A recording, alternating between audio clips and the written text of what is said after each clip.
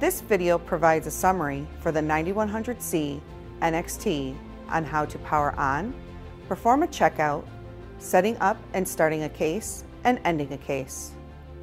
Please refer to the user's manual for complete information on how to operate this system. I'm Lisa Nolan, Global Education Leader with GE Healthcare. For the 9100c NXT, connect the gas supply hoses to the wall gas source or turn on the gas cylinders. Plug the power cord into an electrical outlet. Make sure the system's circuit breaker, located on the upper left, is in the on position. The AC indicator on the bottom left corner of the display should be on. To turn on the system, move the switch from left to right to power on. It will take approximately 50 seconds for the display screen to turn on.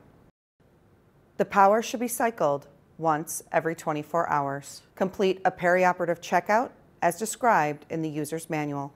The anesthesia machine is intended to be power cycled and fully tested once a day. All accessories that will be used during the case should be attached to the circuit to ensure accurate circuit compliance.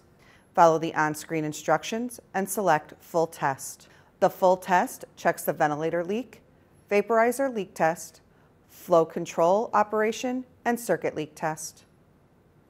The circuit leak test checks the bag to vent switch, proper gas supply pressures, airway pressure measurement transducer, APL valve, and manual circuit leak.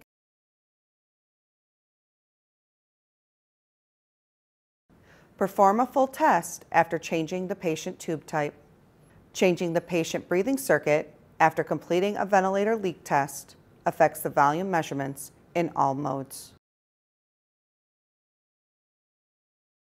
When starting a case, always ensure gases are flowing. Anesthesia devices are not automatically configured to begin mechanical ventilation when a case is started.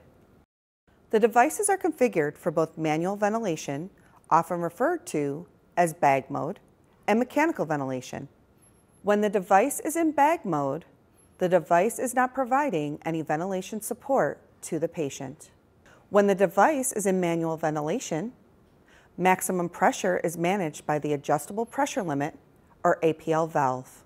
If ventilating the patient manually, ensure the APL pressure limit is appropriate for the patient.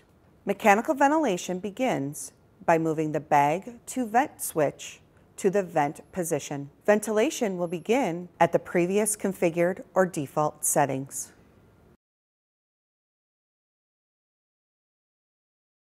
To change the flow rates, adjust the air and oxygen flow knobs. The flows can be monitored from their respective flow tubes on the front of the machine.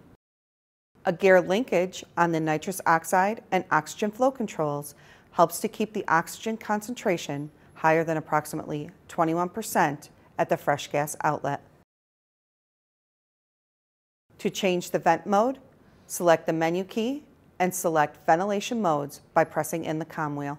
Select the desired ventilation mode. Set the tidal volume or inspiratory pressure using the com wheel and confirm by pressing the hard key or by pressing in the com wheel. To change the ventilator settings, press the hard key for the ventilation setting to be adjusted. Use the com wheel to adjust the desired value and press the hard key or press in the com wheel to confirm.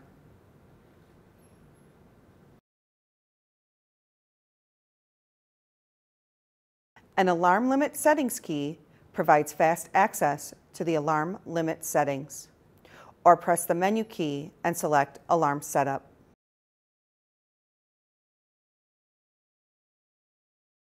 Set the bag to vent switch to bag. Press the end case key.